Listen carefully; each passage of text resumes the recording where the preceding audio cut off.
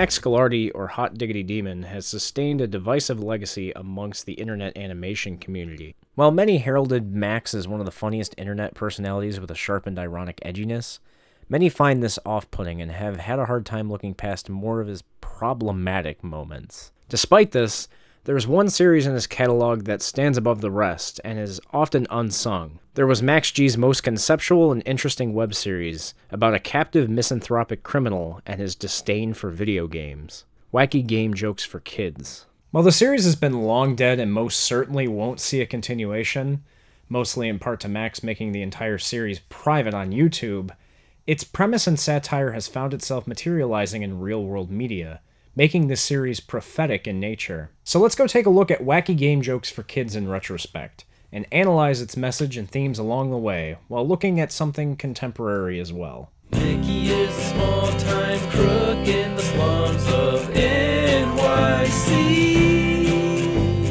stolen off the streets by an evil corporation called VGV. He is forced to write, direct, and star in a video game comedy broadcast on the net. With this film crew. While simultaneously making unfunny films that he hates, cause they're about video games. Mickey also plans his devious escapes. It's Wacky Game Jokes for Kids.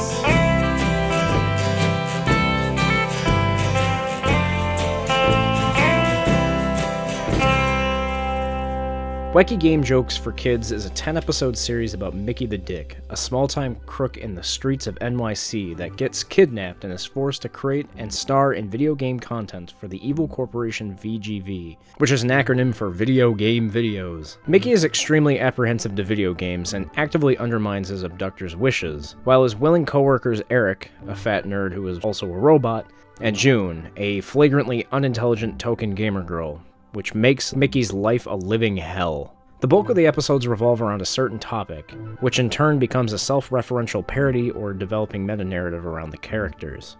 Wacky Game Jokes for Kids premiered its first episode on February 16th, 2010, and ended with its 10th and final episode on September 25th, 2010. This entire series predates all creators like Dorkly. Keep that in mind for later in the video. Despite its priority being comedic or satirical, the overarching narrative about the hyper-realization of shitty video game content on places like YouTube is opaque in hindsight. Video game parodies were littered everywhere around this time, seeing as they were profitable to make and were the main source of popularity for most animators from this time, which Max G would find himself being in this category. The way the series presented its messages felt like it was commentary from the future. Some of the wacky stuff that happens in the series feels like it can be applied to some contemporary media. While Wacky Game Jokes for Kids is undoubtedly in and of itself a video game parody, it's so ironically detached and contemptuous of that microgenre that it's barely about video games to begin with. It's all about Mickey as a character coming to terms with his imprisonment, having to deal with people he hates, and especially having to make videos about something he really hates. Before I go into the full analysis, please go ahead and watch the entire series. It's short, only having 10 main episodes along with some fan mail episodes and promos for the finale that never materialized.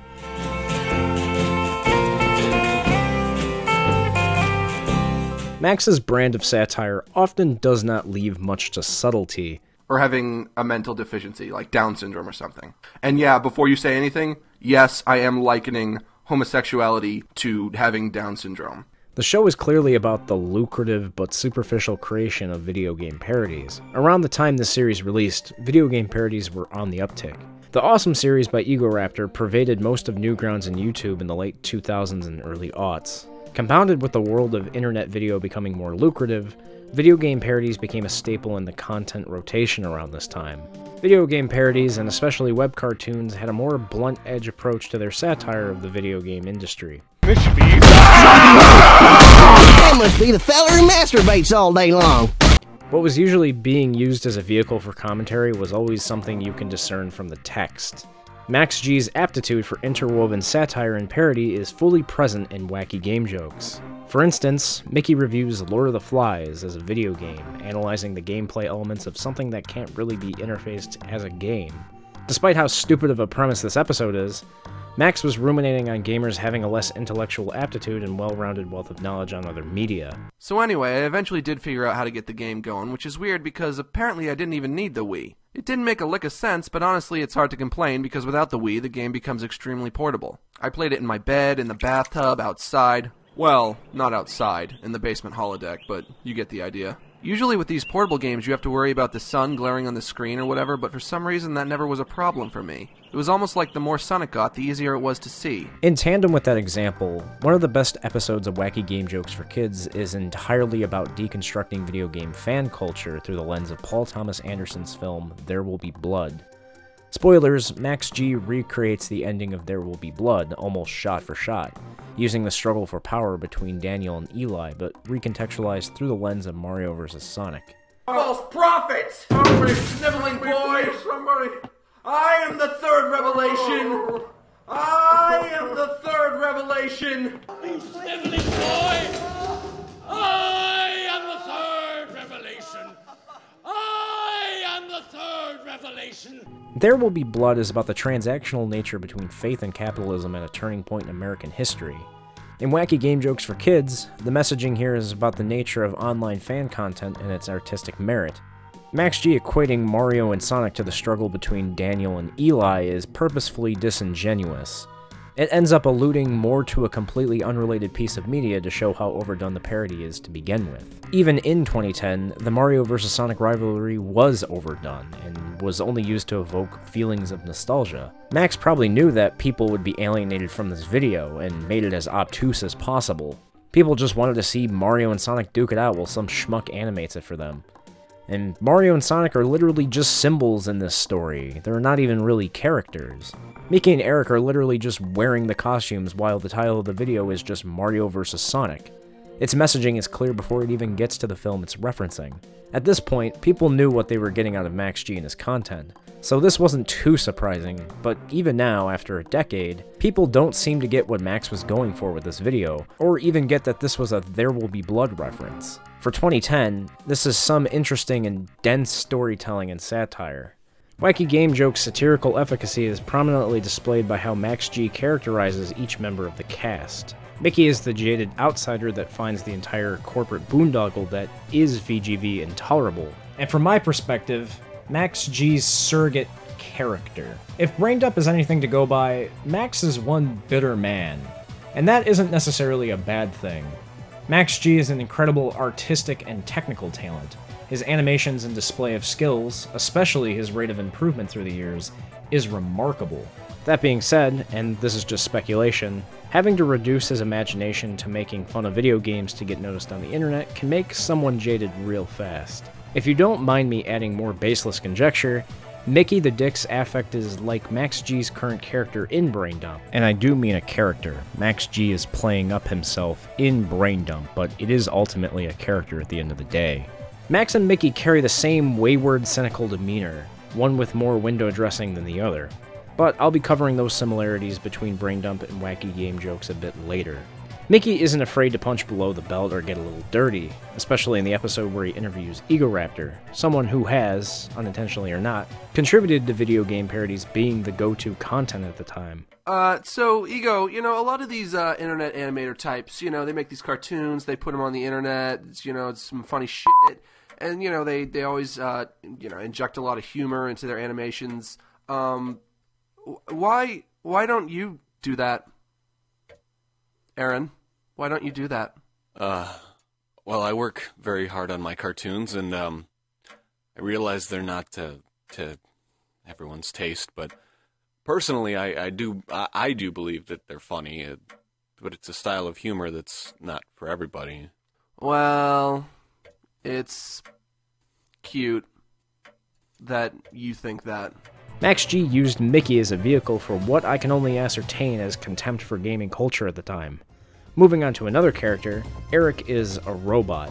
literally and figuratively. Eric is what is often perceived as the typical no-life gamer. Unambitious, unattractive, unwilling to compromise on his display of affection for geek culture, to a detriment. His devotion to video games as a medium other him from the rest of society, affording him the naivety he often displays when Mickey is behaving in an unruly way, or can't understand why Mickey wouldn't want the job of starring in video game videos. Gaming and gaming culture only recently infiltrated the mainstream, seeing as it's one of the leading sources of revenue in entertainment today. Back when this series was made, some of gaming culture was still treated as an insular club with many gatekeepers. While Eric isn't brutish by any means, there are several moments throughout the series where his pride for knowing gaming knowledge overtakes his lack of perspective in a social situation. The idea was that, like, it's Mario, but, like, he's in the real world, and, like, he's, like, down on his luck, and it's all gritty and serious, and it's, like, it's funny because it's the juxtaposition of, like, the cute, lovable Mario characters, but it's, like, all gritty and real and dark. Don't you think that that would be funny? Eric being a robot is a direct analog to how gamers uphold their culture. Having a blind adherence to a hobby or piece of media creates an unsavory stereotype. Eric's unkempt appearance and general behavior is that of someone who spends too much time playing video games. I apologize if I sound judgmental, but Eric is the exaggerated dissolution of all of these types of people. I'm not making fun of people's appearances out of malice, but this is why gamers, or now what we call hardcore gamers, have a bad reputation. They are often unkempt, reek of body odor, and have an unmotivated wardrobe.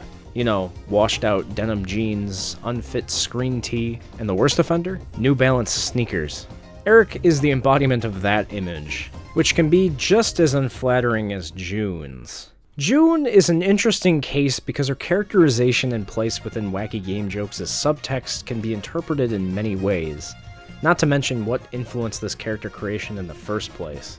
June is the gamer girl, who, for a lack of a better way to describe it, is a hired gun made to posture as one.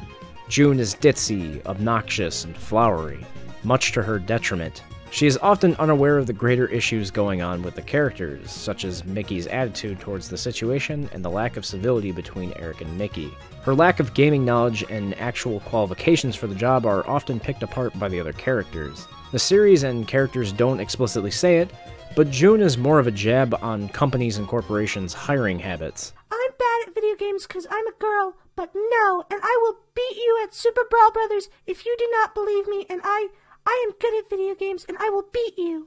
June is presumably very attractive, but also relatable enough to get people to watch more of VGV's product.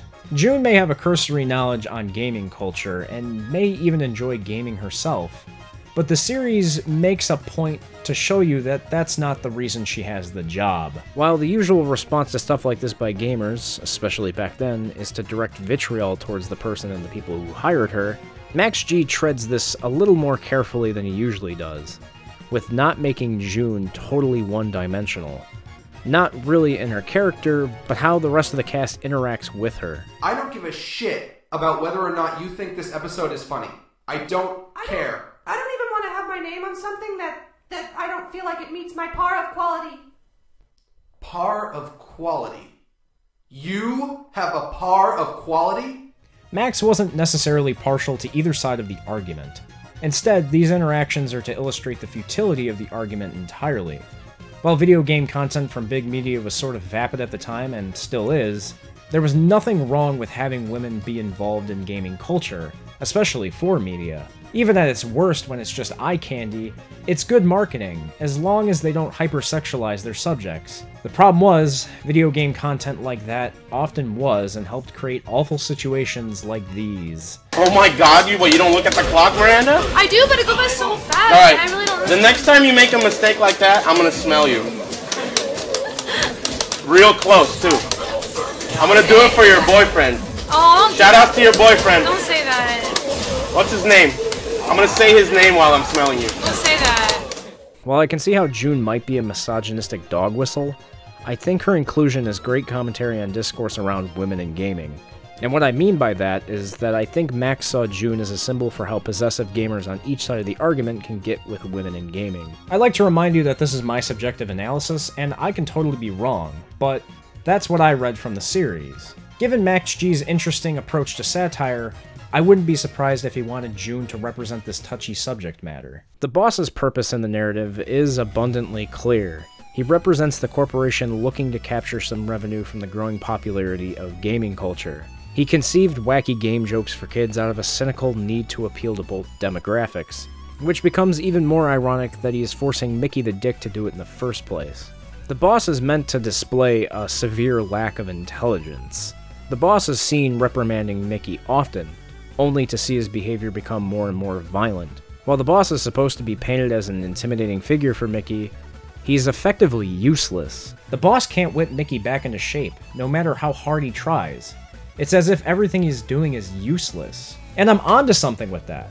Let me draw comparisons between Mickey and Max again for a moment, because I believe the core thesis of Wacky Game Jokes for Kids is that VGV represents what the internet wants us to see versus what Max wants to make. In order to get the attention of those who may better use his talents, or even get an audience to watch his cartoons, he has to submit himself to making what is popular. Mickey the Dick being a dangerous small-time crook illustrates Max G's helplessness. In order to get any traction, you have to make what people want to see, even if you think it sucks. Max G's development of the .mov series in part confirms this theory, seeing as it would go on to be the most popular work at the time. From a broader perspective, and detaching ourselves from the characters, the show is blatantly mean-spirited and borders on anti-humor for a reason. It's not only a parody of video game parodies, but may be a critical response to their popularity as a whole. The internet is an incredible platform for sharing cartoons, the thing that Max G is arguably the most passionate about. Along with people like Harry Partridge, Max G has always been in the upper echelon of technical and artistic skill. If we take a brief look through all of his work, there's a significant increase in animation and technical quality each time. You're probably saying to yourself, well, yeah, no shit, people get better at things, but Max G's rate of improvement goes from amateur to professional very fast throughout his catalog. Seeing peers around him in gaming culture incessantly creating video game parodies probably put a strain on Max, hence why he would end up doing them later on. Which leads to my next point.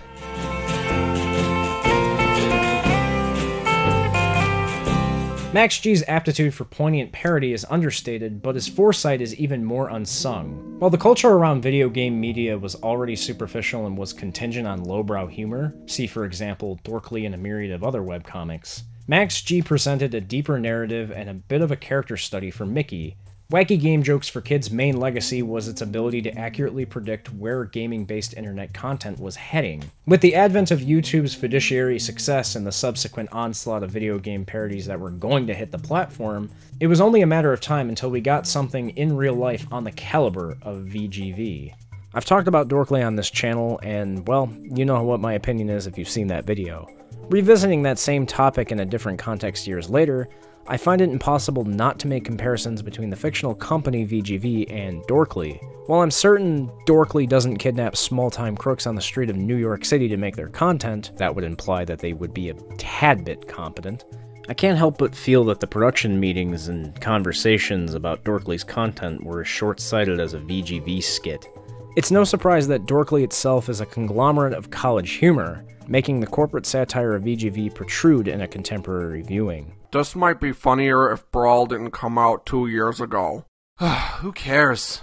This show is really going downhill. You can't go downhill when you start at the bottom of the hill, you nitwit. While Dorkly isn't the only example, it certainly is the most egregious. The content from Dorkly feels like it could be made from an Eric or a June. Dorkly's presentation and cheap situational humor perfectly illustrate Max G's point with Wacky Game Jokes for Kids. It's way too easy to make these types of videos and make a hefty profit off them. The risk-reward factor is negligible. VGV's entire motive is profit. Companies like Dorkly see the writing on the wall. Video games will be the biggest industry. Being at the forefront of that means you have the best advantage. With the growing ubiquity of the internet, video games, and meme culture, you'd be stupid not to try and capitalize on it. However, the unintended side effect of all this is how blatantly cynical and greedy it all seemed. While people initially liked Dorkly, video game parodies and content in the same vein became ridiculed over time for being low effort. Just look at Racist Mario. The worst video on the internet! Besides animation taking some effort, it is one of the laziest video game parodies ever made. But that view count tells an entirely different story. Some of these videos haven't even been parodied through the lens of irony. They are so much of a product of their time that they can't even be enjoyed ironically anymore. Wacky game jokes for kids, even though it has its own antiquated elements, can be enjoyed through hindsight. VGV was doomed to fail because it was based on a short-sighted premise, not because it hired incompetent workers. To be funny with parody, it must speak to something contemporary. Making jokes about Mario Kart with violence would only be funny to a bunch of 12-year-olds. But, oh, well. Max G was right about gaming culture. God, it sucks. Maybe that's why Max never truly finished Wacky Game Jokes for Kids. Maybe its commentary is futile despite its interesting premise.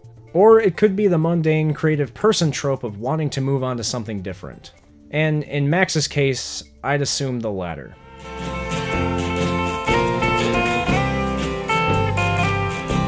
Despite Max dropping the project, there were a ton of ideas and storyboards for Season 2. The only hint we got towards any season structure were the finale promos, which were all just references to other pieces of media, such as the first promo being related to Lost.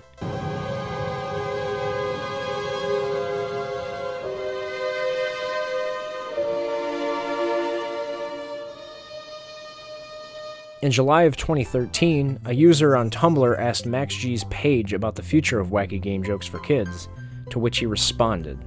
Okay, so Mickey was once a member of the street game called the Dicks. The initiation into the gang is that members have to get an ink tattoo around their eyes so they look sunken and dark, which is why Mickey's eyes look like that. Mickey has a falling out with the gang's leader, Donnie, who leads to a high-octane knife fight one night that's interrupted when they hear police sirens. All the Dicks scramble and Mickey and Donnie put their fight on hold to get away. Mickey evades the cops, but eventually ends up cornered in a dead-end alley. He meets a mysterious man, reminiscent of Slugworth from Charlie and the Chocolate Factory, who offers to help Mickey escape from the police of... Get this sentence. He meets a mysterious man, reminiscent of Slugworth from Charlie and the Chocolate Factory, who offers to help Mickey escape from the police in his van, if he'll hear him out on a job offer he wants to give him. Mickey reluctantly accepts, having no other choice. He gets in the van, and as it drives away, we see the VGV logo on the side.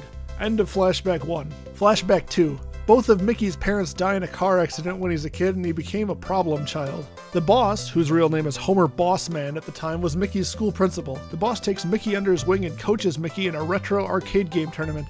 Donkey Kong or some shit, I don't know. Mickey loses to Donnie, who at the time is a junior member of the Dicks, which is currently run by Donnie's older brother. Mickey thinks Donnie's brother is cool and wants to join, but the boss tries to warn him not to, wiping the makeup off his face to reveal that he has the same ink tattoo. Mickey is still persuaded by their offer of a better life, so he rejects the boss's guidance and joins. In Flashback 3, Mickey wakes up in VGV after the events of Flashback 1 and meets June and Eric. We find out that Slugworth is the VGV CEO, and Bossman suggested Mickey to him as part of VGV's initiative to shift towards slave labor exclusively. Other tidbits of stuff if the series had gone on. The VGV building probably would have walked around on giant mech legs at some point. As of Season 2, the show would have been 100% not about video games anymore. Eric was going to go through a story arc where he was going to try to act more like Mickey to impress June. There was going to be a competing company called College Gamer Videos who also kidnapped a criminal named Stacy the Bitch. And her and Mickey fall in love, but all they ever do is yell at each other violently and have angry sex. Junior from the Jerry series was going to be a junior member of the Dicks who idolized Mickey. I fooled around with the idea of the VGV CEO being an alien or something, so that VGV would all be some kind of insidious world domination plot, but I can never make it work without being incredibly predictable and stupid, so I doubt that would have happened. Mickey's primary objective was going to be to escape from VGV so he could find Donnie and kill him. He either would have accepted his fate and learned to live happily with June and Eric, or been released by the boss under the grounds that he tries to turn his life in the real world around in some way. And this is all true. Only now as I write this down do I realize how hacky this all sounds. But it's hard to make these kinds of ideas sound good on paper. I think it would have been somewhat bearable in execution, but I guess we'll never know. Mwah. Mwah. Mwah. Mwah. In hindsight, this series follows a similar trajectory to the .mov series in scale, but the amount of thought that went into the future of this story might have been antithetical to what made it work in the first place. While Max has his mind in the right place, giving Mickey a nemesis and making the boss his principal might be jumping the shark a bit. Having Eric try to impress June is also something that would have been contentious in the eyes of viewers. Having Eric try to impress June is also something that would have been contentious in the eyes of viewers. I admire the aspirations that Max had for this series, but this also reeks of too much ambition, especially for what he may have been capable of at the time.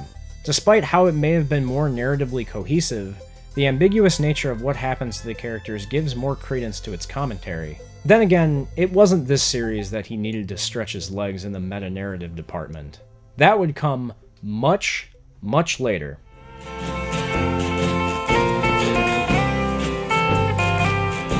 Max G's most recent series of videos aren't too much of a departure from Wacky game jokes. Both have a very thin, interconnected story with a cast of characters and their interactions that make up the bulk of the narrative.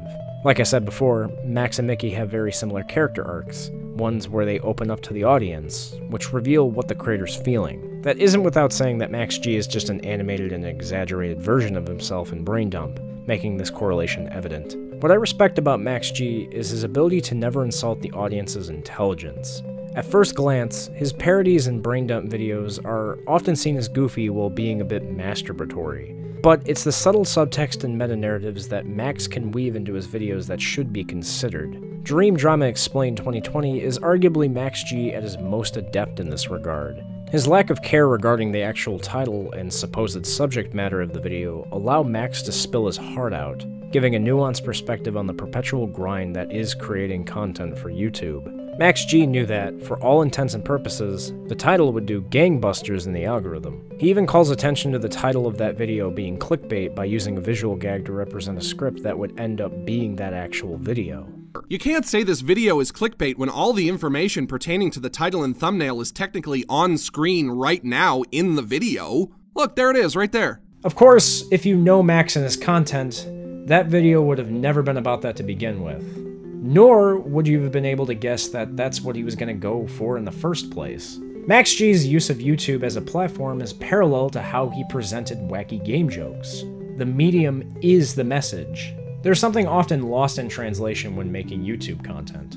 In order to get the best success, one must be concise and simple in one's intents and messages. In the way that Max does it, YouTube often doesn't facilitate the layered storytelling that Max loves to create. Brain Dump is successful, not just in part to its animation style, but because Max G's understanding of how to manipulate YouTube to his own advantage.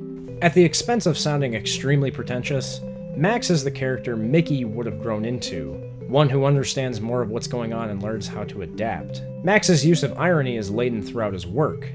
Max G making fun of himself each video while briefly engaging with whatever the title of the video is fantastic content. Brain Dump allows his fans and detractors to engage with him in a very interesting and different way. While his fans wait for his next video upload with bated breath, his detractors view him as a spectacle. What crazy shit will he say next? It's the same thing with Mickey the Dick. He's looking to get a reaction out of you, whether or not it represents his actual attitudes or not. So, Aaron, my next question is, why are you gay? Why are you gay, Aaron? But for those who frequently follow him, Max weaves a meta-narrative around himself, which is not very subtle with the most recent episodes. What used to be a review show is now a self-deprecated examination of his own psyche while also showcasing his animation and storytelling talents. I need to learn to be happy no matter what my life is like. There are people with much worse lives than you who are happy. I know. If Wacky Game Jokes had a season 2, it wouldn't have been a commentary on video game culture, but maybe an exploration of Max's true storytelling chops. It's unfortunate that Wacky Game Jokes for Kids isn't talked about as much as it should be. The layered characters and narrative gave Max G the vehicle to make a few poignant criticisms directed at gaming culture, and his storytelling capabilities carried over from Wacky Game Jokes to Brain Dump. I know that he delisted them on his own channel, but I do suggest that you go watch the series on Newgrounds or some of the re-uploads found in this playlist. While some of the aspects like the humor are a bit antiquated, and I shouldn't have to tell you this if you've watched it because Jesus Christ. Mickey, why do you hate video games so much? Because video games are video gay. They are head up the ass retarded. I can't speak to everyone's tastes, but I think Max G is extremely talented. and I think it was high time somebody recognized the greatness of one of his earlier works. I think it's also important to watch Wacky Game Jokes for Kids to understand where Max G is now on YouTube, even if it was for better or for worse. Star in a video game comedy broadcast on the net. With this film crew. While simultaneously making unfunny films that he hates, 'cause they're about video games. Mickey also plans his devious escapes. It's Wacky Game Jokes for Kids.